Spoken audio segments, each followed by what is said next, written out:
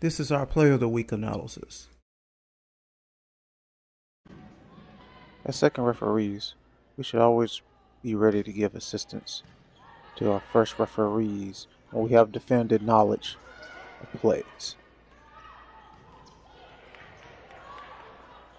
Let's never assume that a play, even if it seems 100% obvious to us as second referees, will be obvious to the first referee.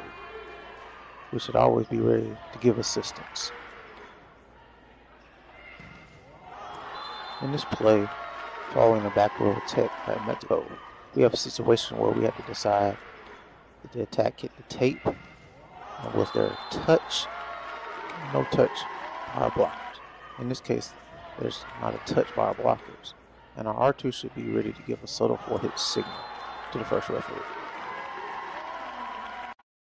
This is our Player of the Week analysis.